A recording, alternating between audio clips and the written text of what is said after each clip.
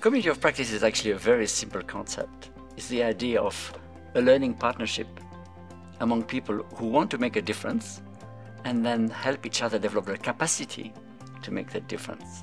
This is not a new concept. The term was coined in the 80s, but this is something that human beings have been doing since the beginning of history.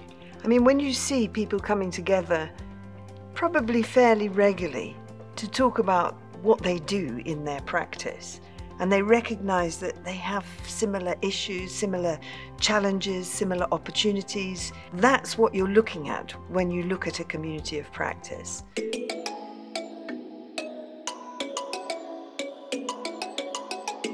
There's just the value of finding someone who is a partner, someone who understands what you're struggling with. And then there's the value of the new insights that you generate by coming together. One of the value of a community of practice, as opposed to simply a conference or a course, yet it has this continuous process of learning from practice and bringing back your learning. But there's also a value in the world, is that by learning how to do something better, you also legitimize it in the broader world as a legitimate practice. But it helps you to become somebody who can make a difference. You can draw on your colleagues, and if you care to make a difference in the world, it's a way to make a difference. And so you become an agent.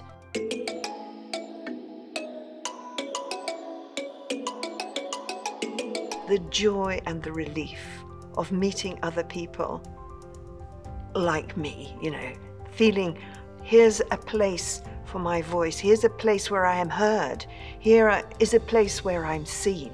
And then, of course, something that's fairly unique about this community of practice is the way that it lives across different organizations. Something that jumps out at me is how slick and impressive and inspiring the team is. We have seen some of what we would say is the best support for a community of practice that we've ever seen. There is a deep recognition and respect for the voice of practice, for the voice of the practitioner. I think another thing that strikes me is the potential you have, or the number of stories that you have of how the activities in this community of practice have made a difference to people, and how important collaboration is and what happens if collaboration doesn't happen. So the potential for systematically and with discipline collecting those stories is huge.